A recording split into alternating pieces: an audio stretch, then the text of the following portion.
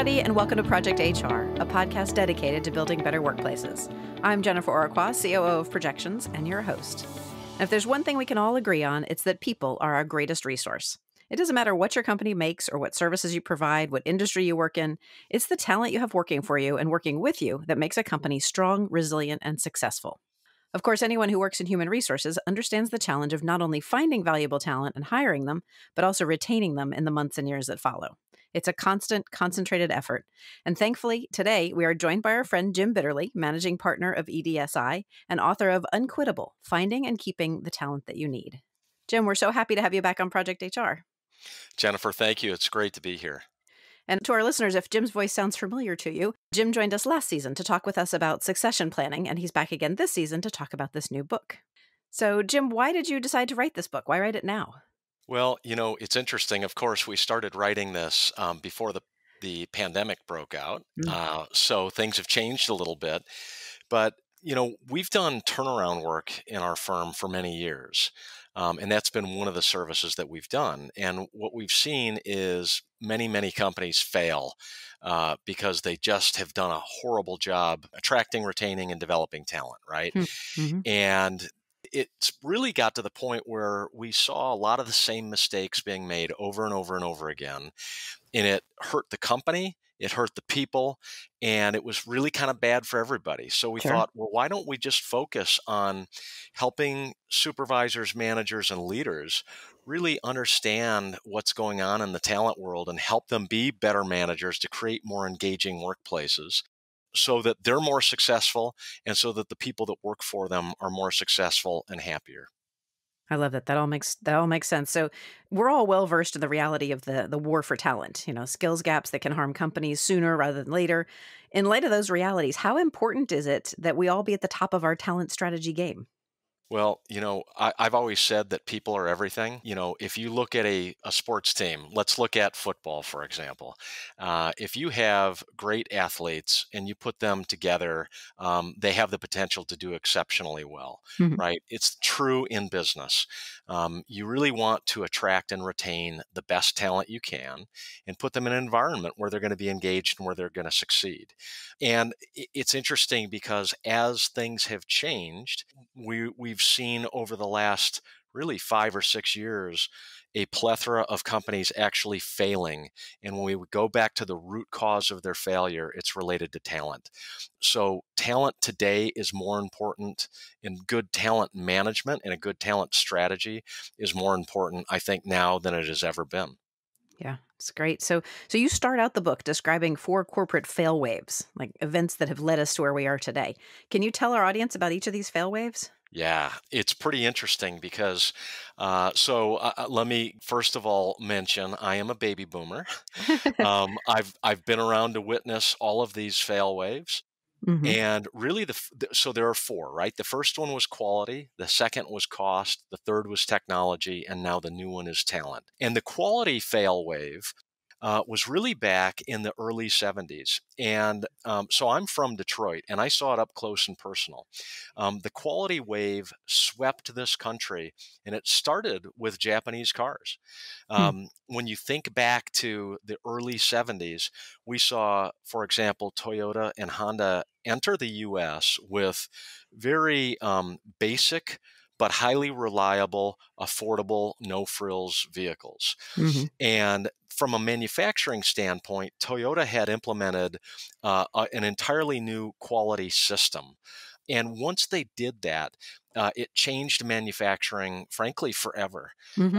And what we learned is there are ways to manufacture consistently good products.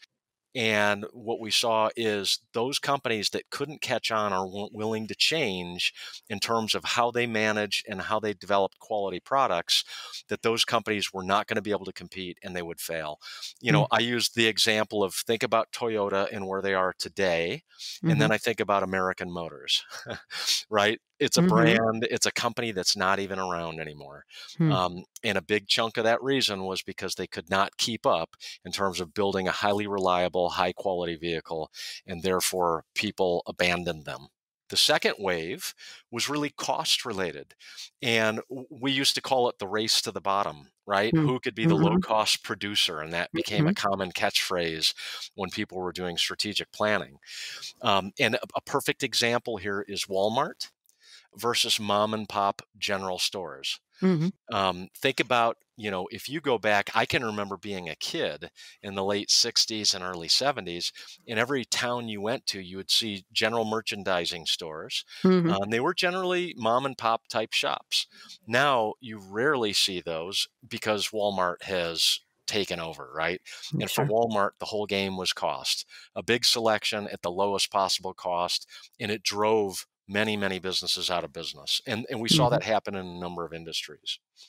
The next wave of failures, and this occurred in the 90s and early 2000s, was technology related, Mm. right? There were those organizations that chose the right technology, that invested in the right technology, that have done very well. And there are others that have failed. And the perfect example there, right, is Netflix and Blockbuster. I Mhm. remember when my kids were little, on a Friday night, we'd go to Blockbuster, we'd pick out a movie. It was a big deal, right? It was kind of a family event. Mhm. And then Netflix came along.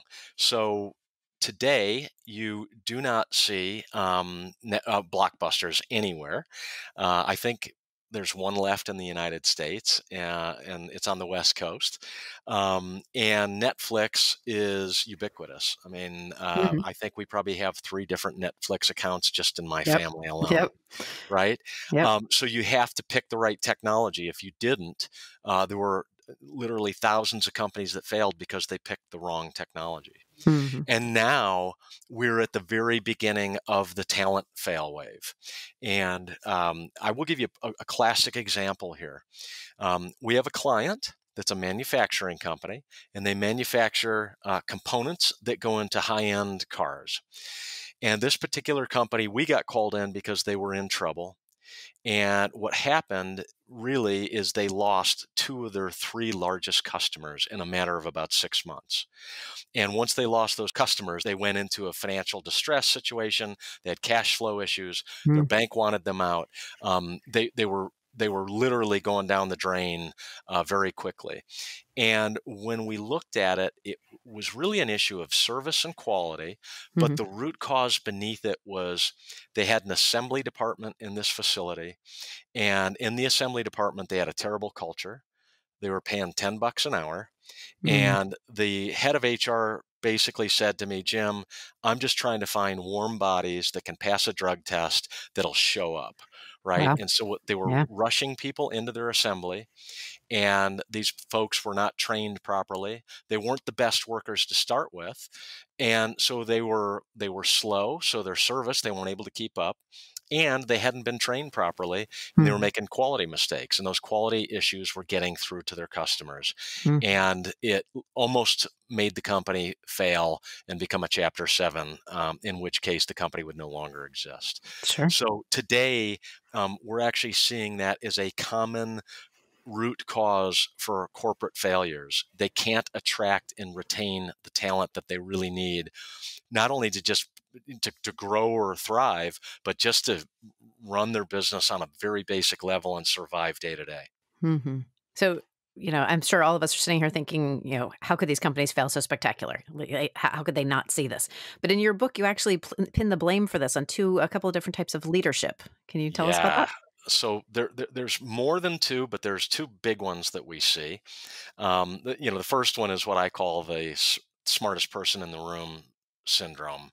And we've seen that many times, where you have maybe an owner or a CEO that just frankly thinks they're smarter than everybody else and doesn't listen to everybody else, and tends to create an environment where people are not engaged, they're not empowered, and it flows down through the organization and makes it really not a great place to work, right?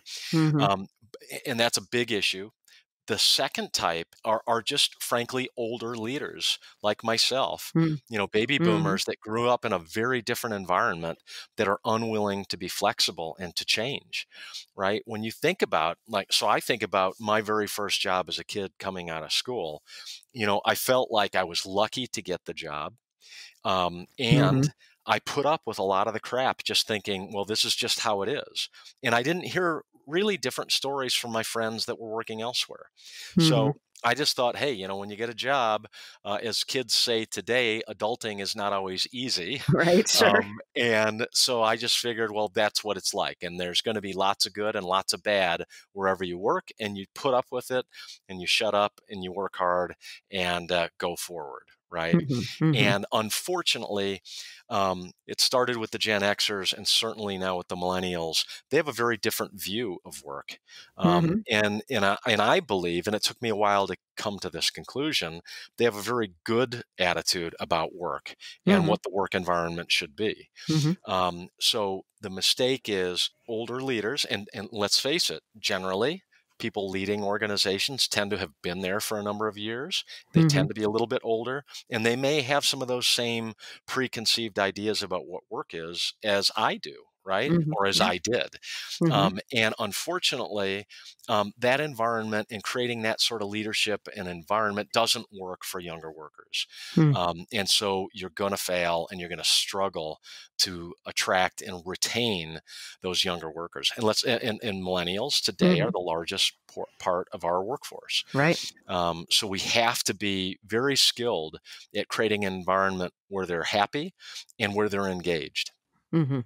So you showed some personal humility here, identifying yourself as one of these baby boomer bosses. How have you personally managed to avoid these kind of generational mistakes? Well, you give me a lot of credit there, Jennifer, because I haven't avoided all of them, believe Uh, me. Look, we all make mistakes, and I think we all learn more from our mistakes than our successes. sure. And I look at our company today, right? We've been around for over 40 years. We've got about 900 employees, but there was a period where we struggled to retain younger workers. Mm, And it was because a lot of the folks running the company are like me, right? mhm, And we mhm, had different ideas about what work is, and what a workplace culture should be like. So, what we did is we ultimately made mistakes.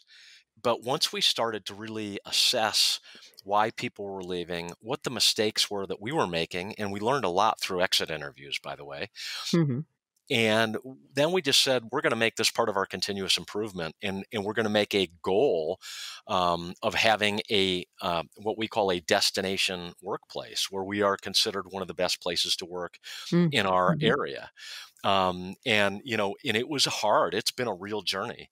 Sure. Last year, we were the only company in Michigan to win all of the Best Place to Work awards. So we Nice. were very excited about that. Sure. And we still have a long way to go. I think there's still dozens of things we can change to get better and better and better. But we made lots of mistakes, and we've learned from them. And part of why, again, going back to the book, is I wrote the book so a lot of folks don't have to make the same mistakes we make or Sure. that we've seen our clients make. Yeah, I love that. You make a point in the book about the shift from thinking of people who work for you as employees or workers to thinking them of them as talent. So why is that distinction so important? Yeah. So first of all, I think there's two elements here. One is when I think of talent versus an employee or a worker, talent has an elevated place in my thought process in terms of Mhm.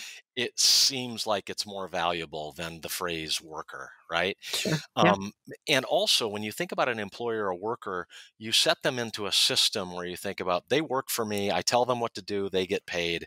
There's a relationship, right? That's Mm, very mhm, fixed. mhm, When I think of talent, I think of something very different. I look at my job is not to give them direction and to pay them.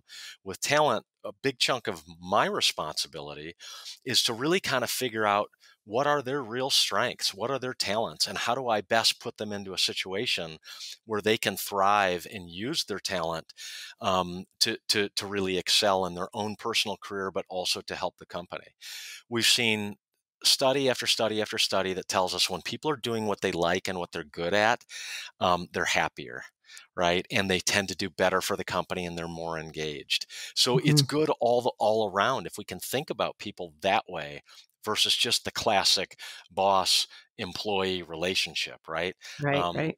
I almost turn it on the ear, right? Where I'm the servant, and my job is to make sure that we get those people into a spot where they're going to thrive. And Mhm, you can take a very average or even a below average worker, and if you put that person into an area that they're excited about, and mhm. it's something that they really like to do, they can really be, you can turn them from being an average or below average employee to somebody that really is a star.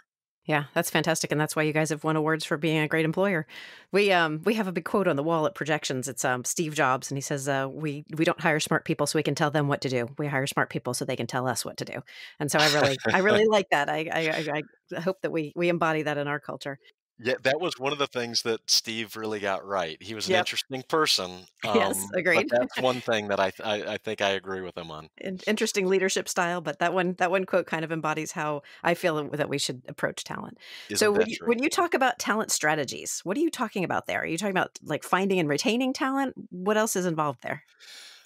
Really good question. Yeah, talent strategies to me, it's not only attracting, finding talent, it's retaining that talent, it's developing that talent. And what are those strategies to put them not only to get them, to keep them and develop them, but how to get them engaged? How do you put them into an environment where they're going to be a really good employee for the organization and Mm, where they're going to be happy, right? And mhm, where they're going to be fulfilled. So talent strategies go beyond just the basics: attract, retain, develop. It's really then what's the next step? How do you get them to perform at a very high level without being, hey, this is all about money and hit your quota. right. This is about how do we put you into an environment where you are personally engaged in what Mhm, you're doing. And typically, when people are engaged, they're going to stay at the company. mhm. They're going to develop themselves a lot. But they're also going to do great work for your organization. And it's amazing when you see people that are really, really engaged in what they're doing. Yeah, you're spot on there, and I love the idea that that's what moves our organizations forward. It really is that inspired talent. All right, Jim. So we're going to take a quick sponsorship break right now, but when we return, we're going to explore strategies in all of these areas in greater detail. So stay with us.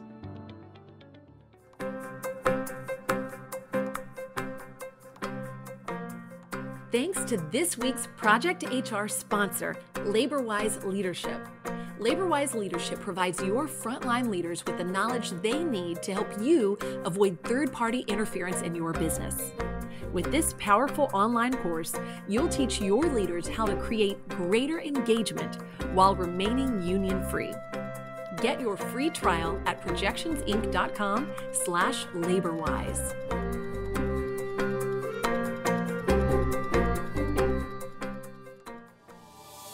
We're back with Jim Bitterle, managing partner of EDSI and author of Unquittable: Finding and Keeping the Talent That You Need. So, Jim, let's talk about attracting talent to start. What role does employer brand play in attracting great talent? Attracting talent, as we all know, right, is has been so painful Hmm. over the last 5, 6, 7 years. And it's interesting because even with the pandemic, we're still seeing clients that we have struggling to attract the talent that they need. Hmm. Right. In fact, I just read this, so it's timely. If you go back to the beginning of the year, we had a record number of open positions in America, almost 8 million open positions.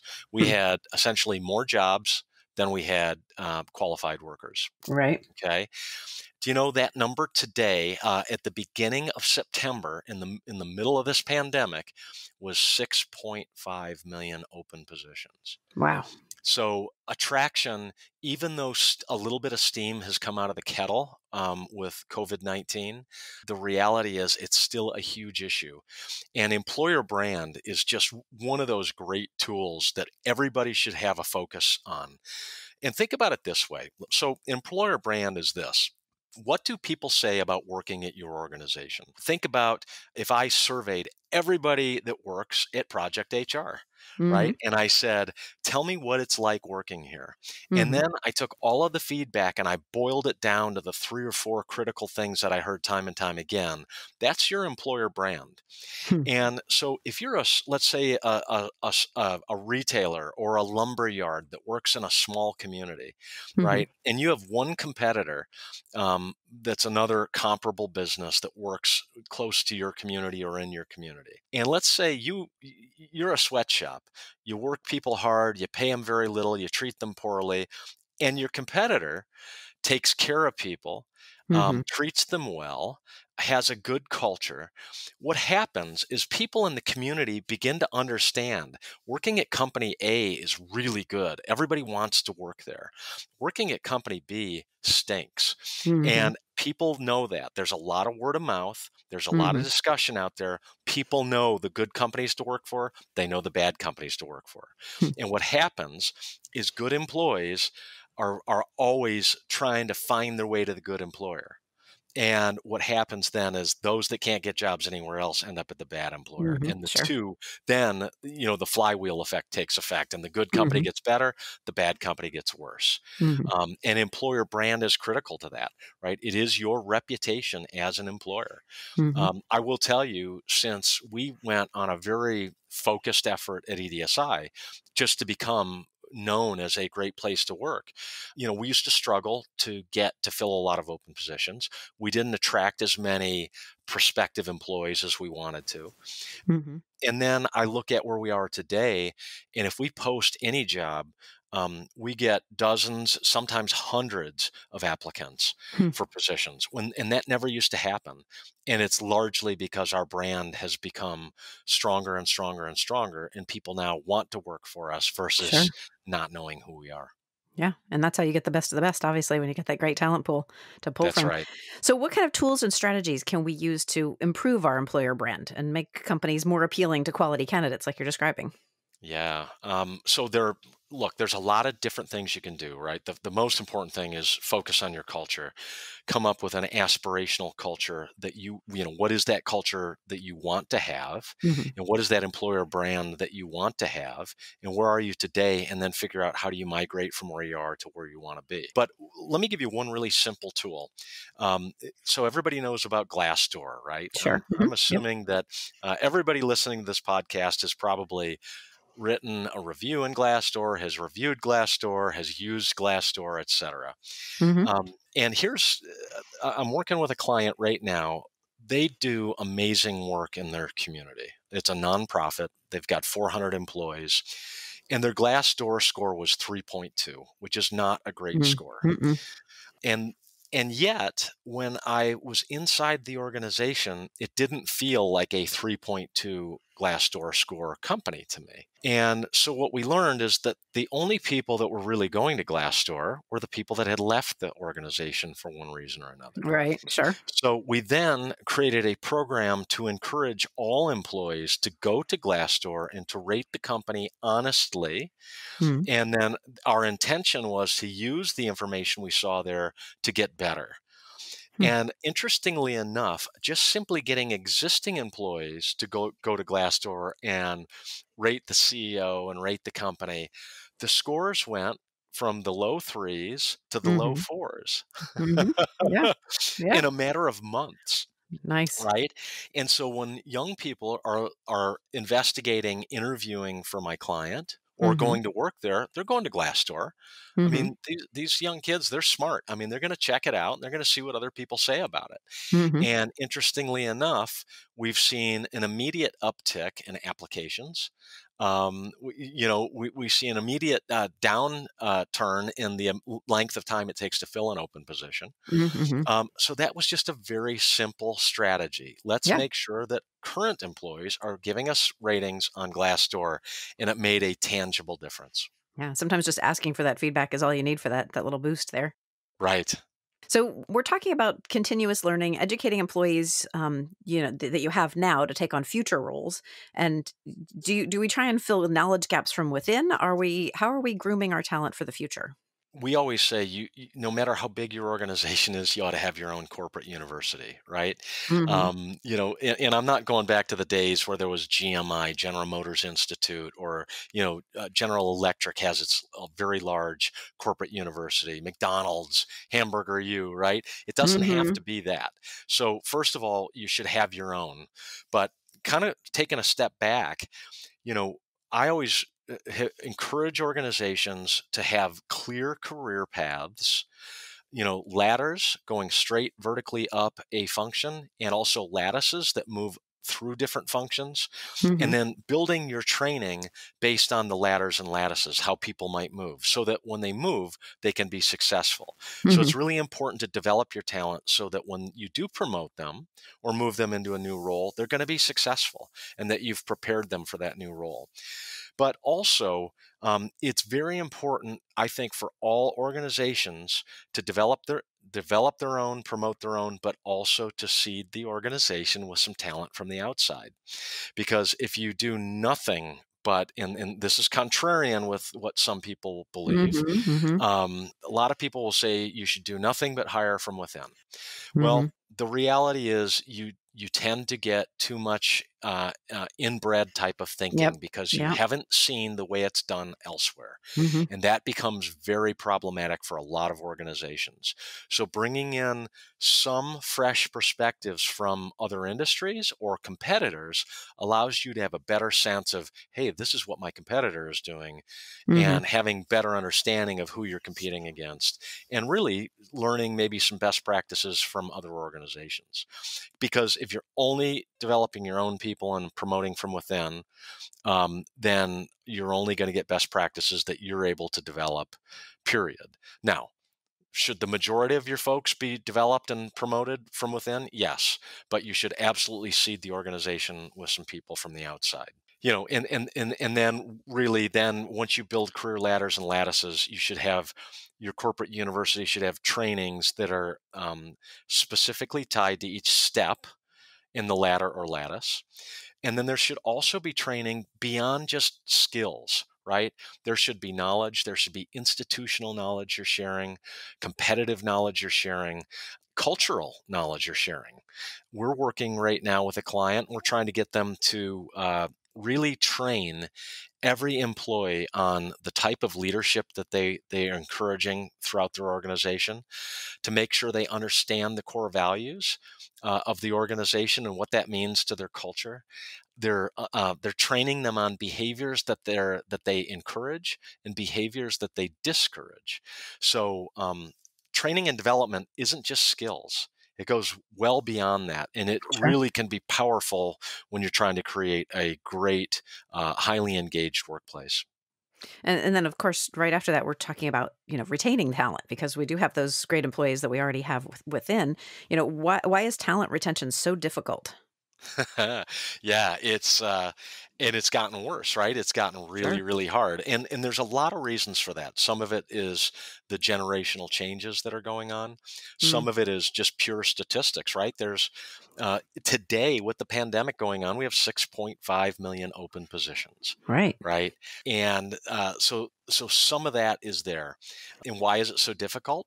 Well, a lot of companies are really raising their game, right? Mm, They're hmm. getting really smart about creating a great place to work environment, creating a Hmm. great culture.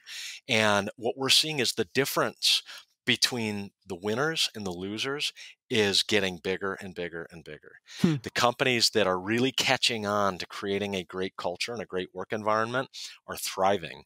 Hmm. And what's interesting that I didn't really initially understand the value of this. But that is when you see a company really transforming their culture and creating a great environment, not only is it better in terms of retaining and attracting your talent, but the more mature workers that have been there for a long time also become more engaged and happier and start to realize, oh gosh, this is a great work environment. We Hmm. never did this before, and they're having more fun. Hmm. So that's really important. So it's very difficult because you have those companies that are doing a great job and they're growing. And so what are they doing? They're poaching people from the companies that aren't doing such a great job. Hmm. And those companies in the middle or on the bottom, the wrong end of that spectrum, they are struggling because they just can never fill all the positions in their organization because they're bigger competitors or competitors that are growing that have done a great job with their culture and they're stealing people from them. Hmm. So it has been really interesting to watch, and there's some great retention tools out there too. If you want to talk about those. Sure. Yeah. Yeah. We talked about the Glassdoor kind of hack that you gave us for improving our employer brand. What tools or strategies can we use to retain that talent? Yeah. So look, there's a lot, right? The having a great culture helps, Hmm. and it's not just one thing. But the one area that we're finding and that we're seeing that research tells us time and time again has a huge impact on retention is creating a flexible work environment. If you can build a flexibility program into your organization, it will probably have a bigger impact on retention of talent than anything Hmm. else you can do, Sure. Yeah. right? And it's amazing because there's no silver bullet. There isn't like one flexibility system that works for everybody. Hmm. And oftentimes there are multiple different types of flexibility systems that you may need to use for different departments or areas even within your own company, Hmm. right? But flexibility systems have had a huge impact on retention.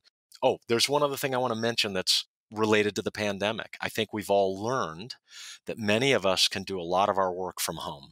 Working from home is part of that flexibility Sure. in terms of retaining talent. So, what we're starting to see is a lot of organizations saying on a permanent basis, certain jobs are working from home 1, 2, 3, sometimes 5 days a week, Hmm. and that in a lot of times people don't want to be working from home 5 days a week. Right. Maybe 1 or 2 days is ideal, Hmm. and so that is another thing that I think is going to explode over the next year or two. Yeah. Yeah. I think people have seen the possibilities, and those are some really inspiring ideas. Jim, we're going to take some time out for another quick break, and we'll be right back after this. You're listening to the Project HR podcast. I'm your host, Jennifer Oraqua, and our guest today is Jim Bitterle, managing partner of EDSI and author of Unquittable: Finding and Keeping the Talent You Need. We are back. So, Jim, is it possible for a company to implement these kind of talent strategies without breaking the bank? Yeah, it really is. In fact, most of them don't really take a lot of money.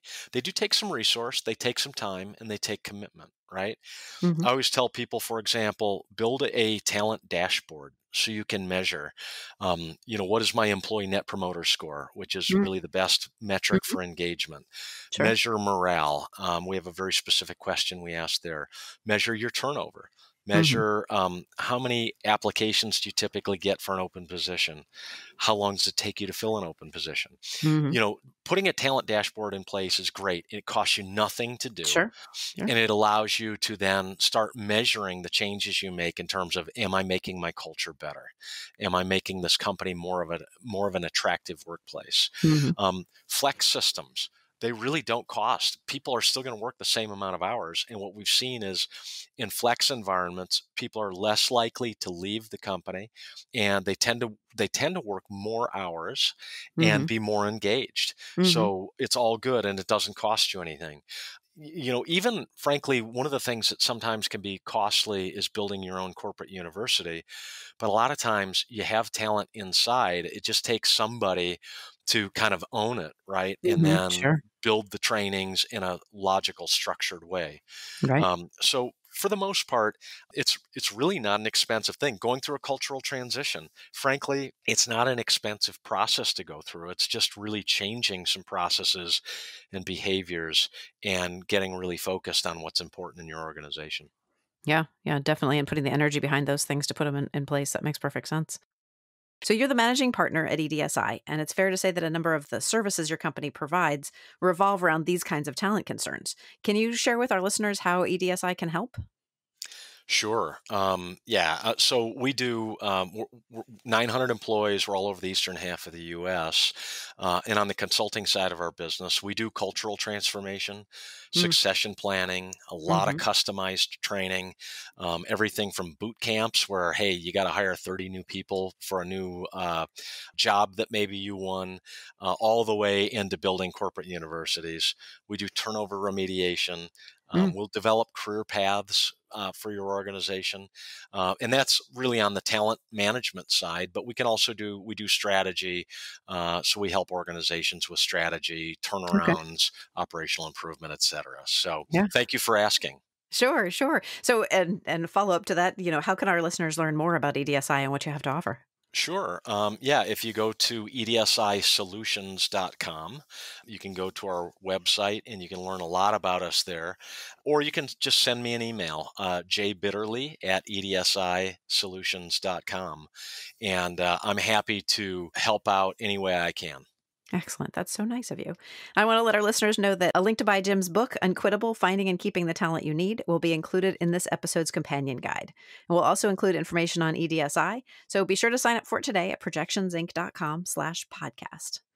Right now, though, Jim, it's time for our lightning round questions. And these are questions we ask of every guest of the podcast. Are you ready? Oh, man, I'm ready. You've been here before, so. All right. So the first question is always a topic showdown. In this episode, we've been talking about talent.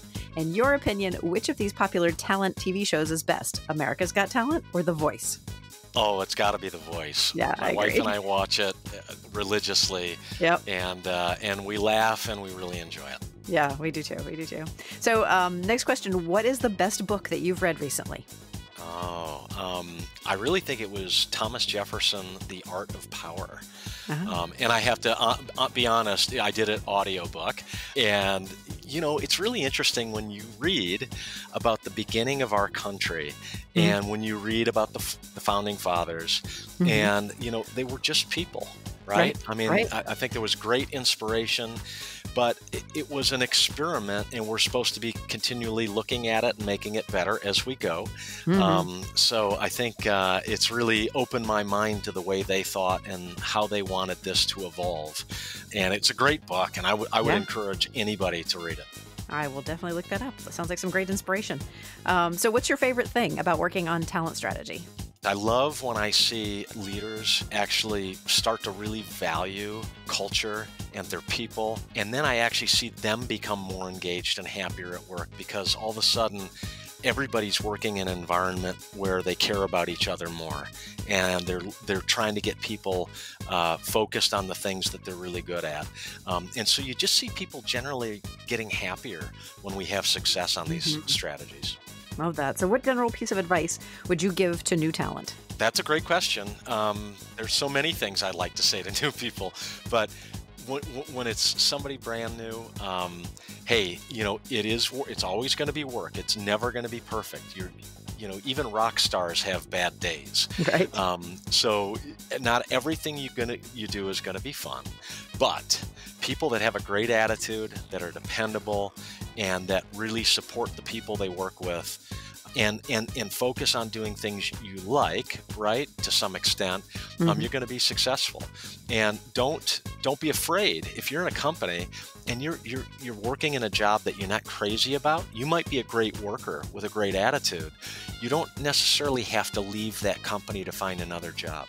Talk to the folks inside your organization. Say, hey, I would love to stay here, but what I've learned is, maybe working in the warehouse is not my thing. Are there opportunities maybe in customer service or inside sales or whatever it might be? Because what happens is people can then begin to navigate and drive their own career. And a lot of times it means not even have to leave the company that you're with. Right. Love that. Permission to stumble and grow. Yes. So how do you hope to inspire others? Well, I really hope that when people start to make changes in the culture and in their work environment, I want people to feel good about it, right? What I find is a lot of organizations that really make strides in terms of building a great culture and improving the engagement levels of their employees, the people are happier. They enjoy working together. They support one another more. You just find, and I think that when people are happy at work, they're happier at home too, right? They go home, they're in a better mood. They're not, just spent. Right. And I think so it really can, I hope that we're making lives better for everybody involved. Love that. So I wanted to thank our listeners for joining us today on this week's episode of Project HR. And Jim, thank you so much for joining us. Thank you, Jennifer. Great questions. And I'm always happy to help if anybody wants to talk about this. Love that. Thanks. So thanks to our listeners. And once again, this is your reminder to grab the companion guide for this episode at projectionsinc.com/podcast. If you'd like to be on Project HR or you know someone who would, email us at projecthr@projectionsinc.com. And last but certainly not least, make sure you never miss an episode of Project HR. Subscribe to the podcast, drop us a line, leave us a review, or simply give us a handful of stars wherever you get your content. That's it from me for now. Let's make it a great day at work.